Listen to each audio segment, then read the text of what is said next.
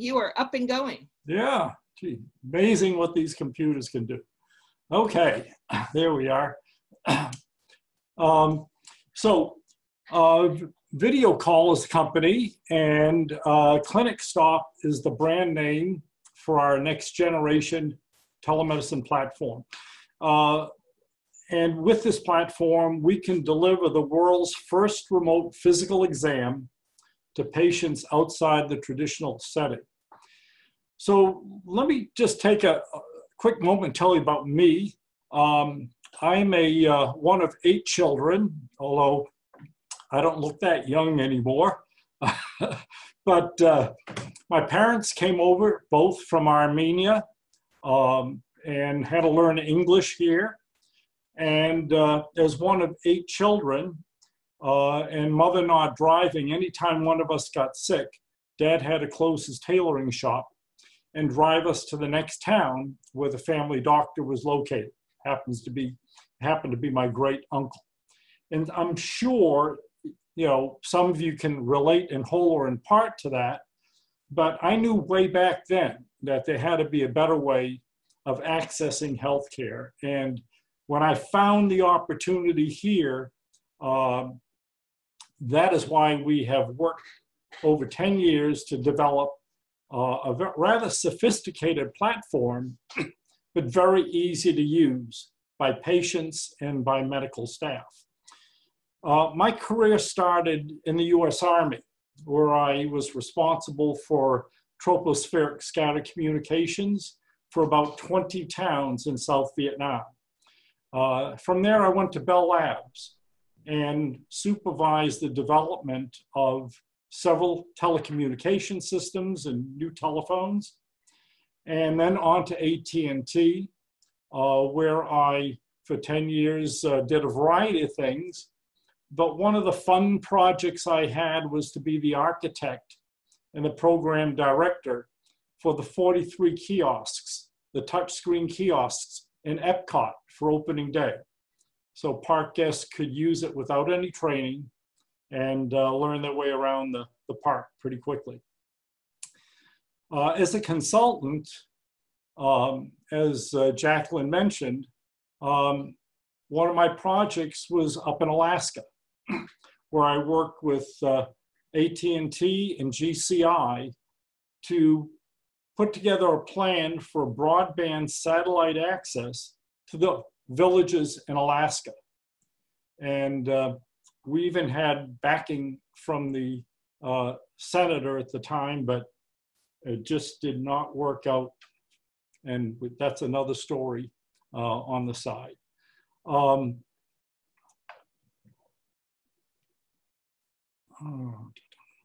Okay. Okay, there we go. So what we have is an end-to-end integrated platform. It starts with a variety of patient units, including a mobile app, so you can find the nearest location, pre-register, do a variety of things. We can connect via satellite, or we can also connect via fiber or internet for other circumstances. And in the end, connect to a remote medical call center.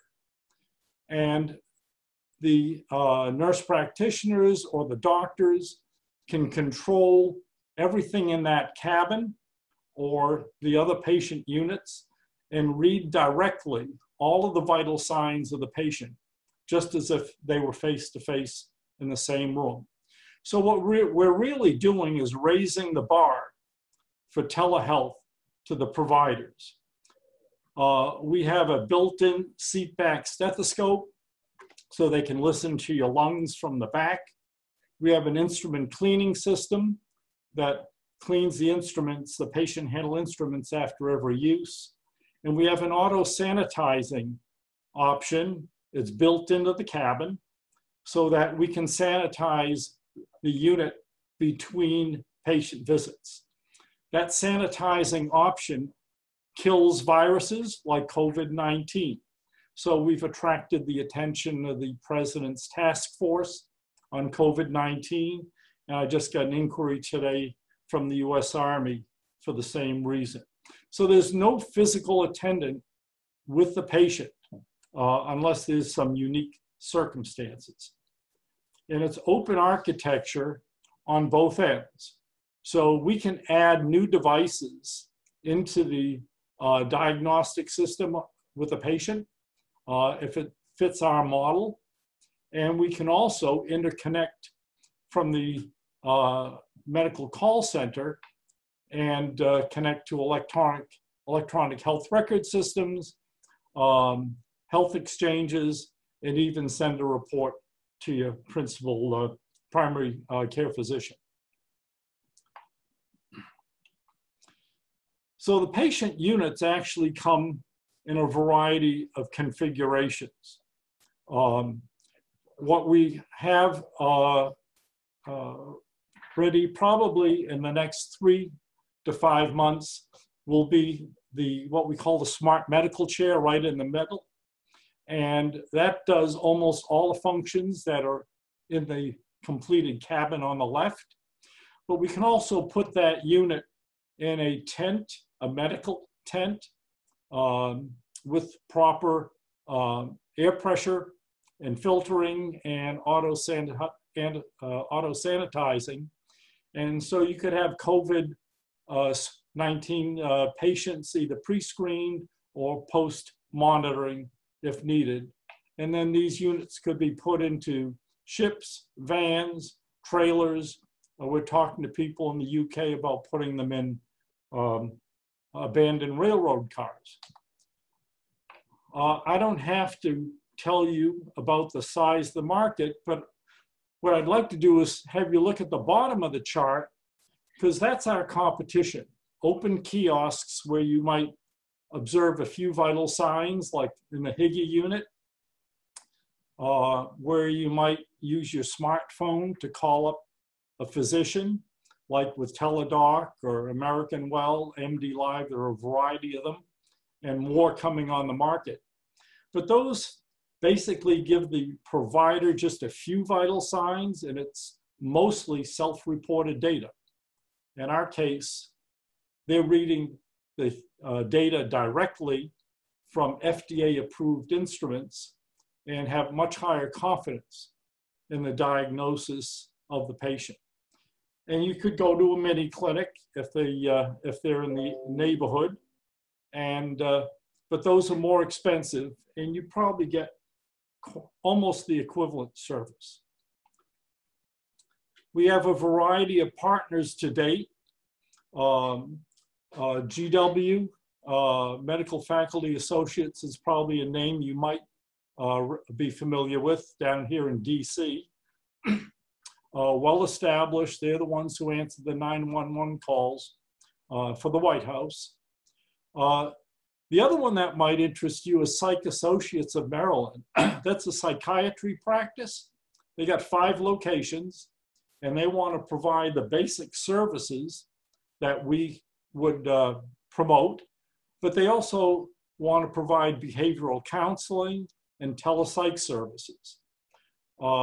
We've got interest from Welltower and Sunrise, who are in the senior living space. Albertsons, who's got well over 400 supermarkets nationwide, about 300 of them with pharmacies, so they want them so they can compete with CVS. A major trucking company that wants to put them into truck stops. Hughes would be one of our major satellite providers. And then we have other partners. We have a pretty extensive team at this stage. Between all of these people on our team, including 2 doctors, we've got probably over 400 years of experience, and also experience with over 10 startups. Plus, we have additional advisors down at the bottom.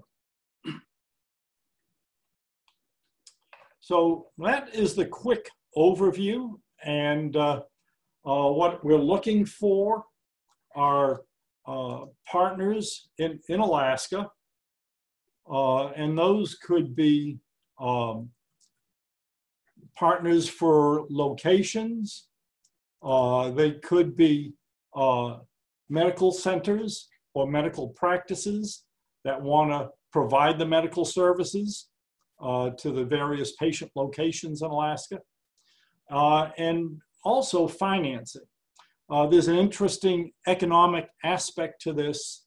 There may be villages that are so small, there may only be a few patients per day, which is then difficult to justify the most expensive unit we have, which is the cabin.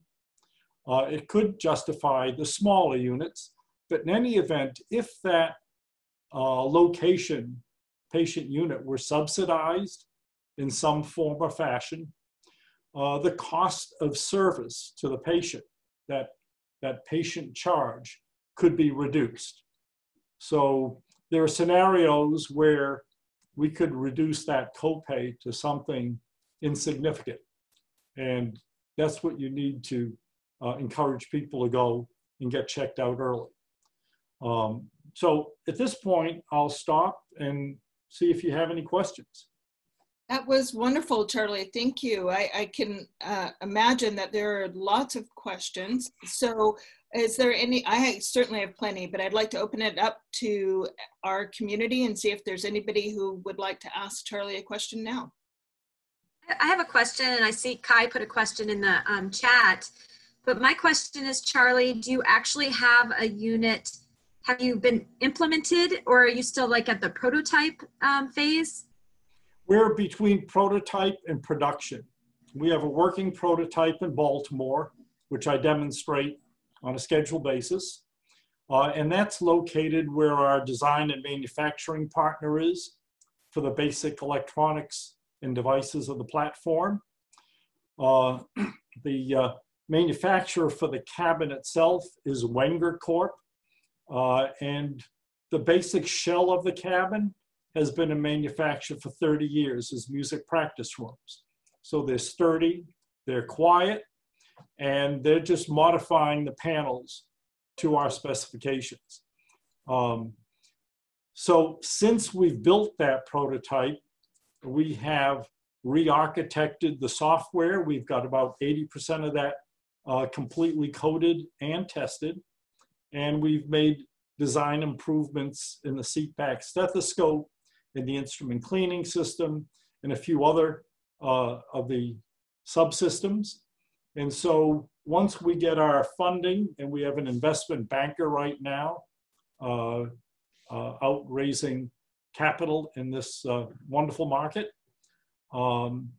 we're probably only 6 months away from delivering our first cabin and putting that into trial with Sunrise Senior Living in GW.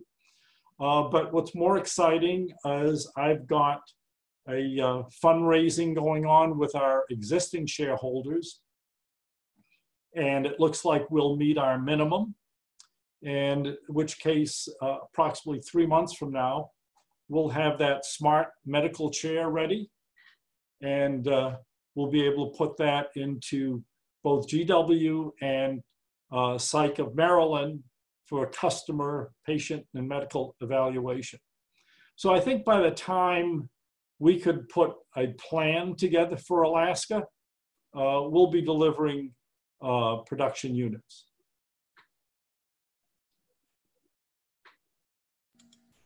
There's quite a few other questions. Let's get started on some of those. Kai is asking, can you access personal health data that might be in a smartphone, an iPhone, or a watch, or personal health records that someone has? The answer is we will be able to. We have, as I mentioned, a mobile app now, and some of the patient data can be preloaded so they can pre-register. That data is about the same data that you'd fill on a clipboard in the doctor's office. So all that can be preloaded, but it also can be inputted if they show up at the cabin and use the check-in terminal. We are talking to companies that have patient engagement apps, and there are 2 ways we can access any data the patient has in records in those patient apps. We've also talked with Epic and Cerner and also third-party vendors so that we can have the medical attendant pull up the record for John Doe. And we would need authentication besides permission, but with the interoperability standards improving, they're not perfect yet to get them all playing off the same sheet, but they're getting closer. We believe that we could pull records up ahead of time for that medical person. Awesome. Charlie, the next questions I'm going to ask kind of two in a row. One is, what about urinalysis and blood testing, and then patient privacy? Let's take those a piece at a time. Privacy, there are many aspects to that, but certainly there's privacy in using your mobile app. We have privacy screens and the like on the patient terminal, so someone can't look over the patient's shoulder. The operation over the satellite is actually a point-to-point private circuit. So it doesn't touch the internet at all. And so there's complete privacy and security on that link. The next weakest point is when we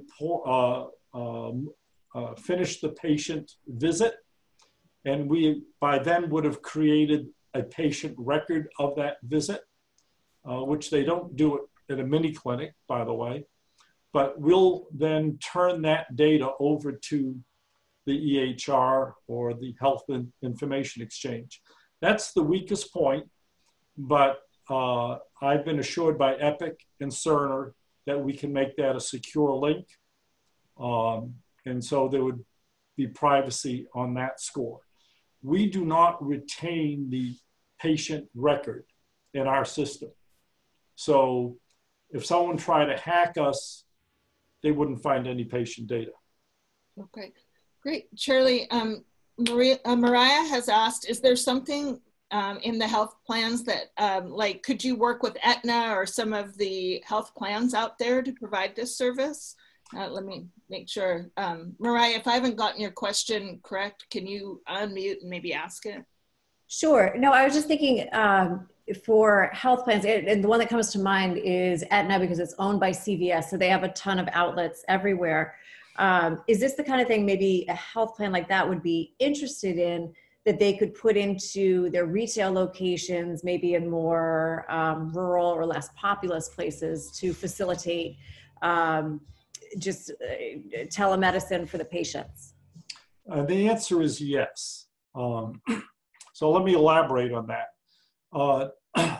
You may have noticed, although it was small print on the screen, our chief medical advisor for 6 years was the chief medical officer for CVS, and specifically managing the Minute clinics that you're referring to. She basically has said, when we get a trial completed in the field, CVS will want to talk to us, but not until then. And we're less than a year away from doing that. That's a huge contact. That's great. Yeah. And also, the other half of that is between the changes in regulations, the president's decree, state laws, they're starting to push for reimbursement for equivalent services. So the service we're proposing to provide is equivalent to your going into the doctor's office, seeing the nurse practitioner, and walking out with a prescription. And so whatever that reimbursement is, the insurance companies, Medicare, are going to have to follow suit. And so this will be a reimbursable service. There's no other good way of getting telehealth out there unless you can find what that reimbursable service is. In addition, we're talking to people that are connected in the insurance industry for companies that are putting manned clinics in their company headquarters buildings, that doesn't make any sense in their small and medium locations. So in those work locations, they're looking for a telehealth solution. And we think we've got the best one out there. Okay, Charlie, we are so rapidly coming up to time, but so Adam would like to know how you get patients comfortable with going into the booth and using the service. And then Kai is wondering about your funding. Okay. We will have at each new cabin location a customer service rep for 2 to 3 weeks where we'll do free demonstrations. We'll also have units in a trailer or a truck that we can drive out to communities and do promotions and education. So we don't see that as a problem. And we did a customer research project back in the beginning as to people's feelings about going into a cabin for self-diagnosis. Acceptance rate was over 60%. As far as funding is concerned, we expect within the next 2 weeks to wrap up the funding to get started on the smart chair development.